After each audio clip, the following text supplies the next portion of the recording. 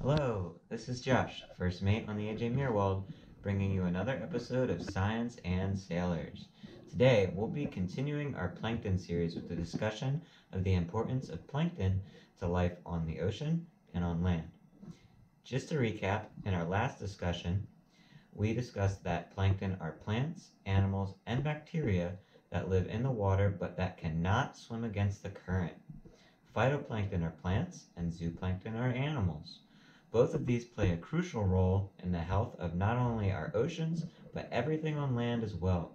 So, what makes plankton so important? Well, I for one am a big fan of breathing.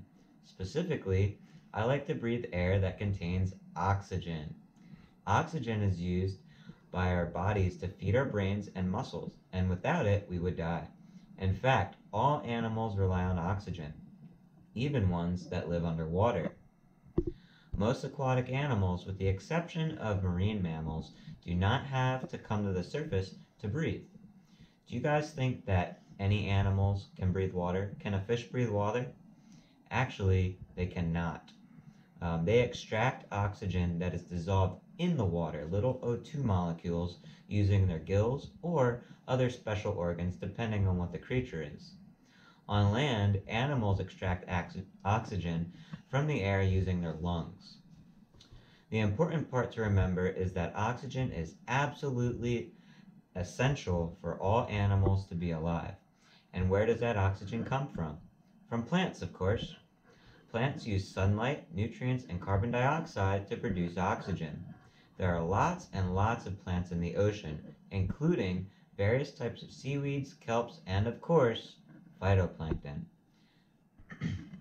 Phytoplankton are very efficient oxygen producers, and scientists estimate that about 50 to 85% of all the oxygen in Earth's atmosphere is produced by these little phytoplankton. So next time you take a breath, think of plankton. The second reason plankton are important has to do with the concept that you probably already know about. Who likes to eat fish? If you do, you owe another thank you to the plankton. Plankton form the base of the aquatic food web. Food webs are a way to describe the exchange of energy from the sun all the way through all of the living organisms in an ecosystem. With very few exceptions, all life on Earth ultimately receives its energy from the sun. Plants are the organisms that can take the sun's energy and convert it into a form of energy that can sustain life. This process is called photosynthesis. Plants are intermediary between the sun and all life on Earth. They produce usable energy for everyone else.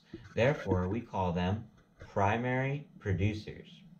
Without plants, all other life would eventually die out because we are not able to directly use the sun's energy. On land, grass, trees, and all of our crops are primary producers. In the ocean, phytoplankton and other marine plants like this sea lettuce, which is a type of seaweed, are the primary producers. They're the ones that are doing photosynthesis, creating the oxygen that you need to survive. So how do we get energy from plants? We eat them! Animals can eat plants in order to gain energy. Animals that eat plants are called herbivores, or primary consumers, because they are the first creatures to consume the energy that the plants produced. Can you think of some examples of primary consumers on land? Maybe cows, deer, and squirrel. Those are examples of primary consumers on land because they eat all plants. In the ocean, zooplankton, some fish, sea turtles, and a few filter feeders eat plants, and those would be known as primary consumers. Not all animals eat plants, however. Some animals only eat other animals. We call these carnivores or secondary consumers. So if you look here, you can see some examples of primary consumers. This is a larval fish, a newborn fish, still considered plankton, and he's going to eat some of these phytoplankton. This is a copepod, like in SpongeBob, also eating phytoplankton. This is a baby oyster, and just like the baby fish, is plankton until it gets older. And this animal is not that small. However, it is an herbivore like a cow. It is a muskrat, but it lives in the water and on land, and they eat plants. Secondary consumers vary quite a bit between land and the water, but some examples are these oysters, which might eat these zooplankton, but you could also put the oyster here depending on if he's eating phytoplankton or if he's eating zooplankton. These two types of fish are very small. This is called a hog choker. This is a little anchovy, and they're going to eat small animals like these larval fish. Can you guess what a tertiary consumer is? These are the animals that eat other carnivores. For instance, eagles, polar bears, tuna, dolphins, and sharks. Where do humans fit in all of this? Well, we eat plants, so you could call us primary consumers, but we also eat cows, so you can consider us secondary consumers.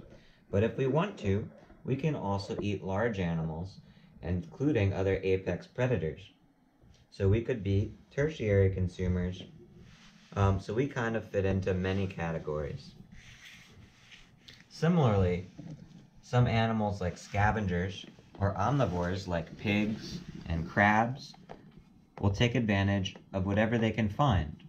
For instance, a pig will eat certain plants that grow underground. They'll also eat other plants, and they'll eat meat. And so will a crab. A crab will eat plants if they need to. They will actually hunt and capture fish and other living organisms like a predator, and they will scavenge and eat dead animals, no matter how big they are, because they're dead. Well, this is why we describe it as a food web instead of a food chain, because it's not simple or linear. Many animals can fit into several different categories. As you can see, the creatures that form the basis of the food web are the primary consumers, the primary producers. After that, the primary consumers. In aquatic ecosystems, as I already said, these are the phytoplankton and the zooplankton or zooplankton.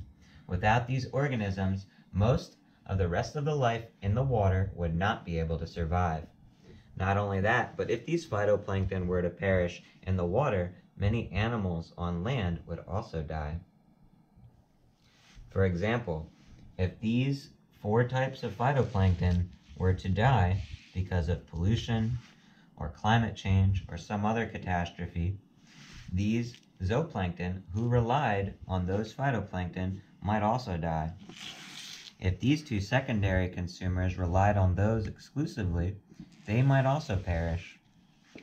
And if they died, you might find that some of these guys would die as well, and that could affect you on land, especially if you eat fish or any other animals that rely on aquatic animals for their sustenance, like muskrats. Some people will eat muskrats. In the meantime, this worm over here is going to be pretty happy because he's what's known as a decomposer, which includes things like worms and bacteria and fungus that eat dead plants and animals. So as you can see, plankton play a vital role in the health of aquatic and terrestrial environments alike. Without their ability to produce oxygen or their role as a food source, life as we know it would not exist. Can you think of some other ways that plankton benefit us? What could happen if plankton no longer existed? Please share your thoughts in the comments below. This has been Josh with Science and Sailors, bringing the Bayshore to you.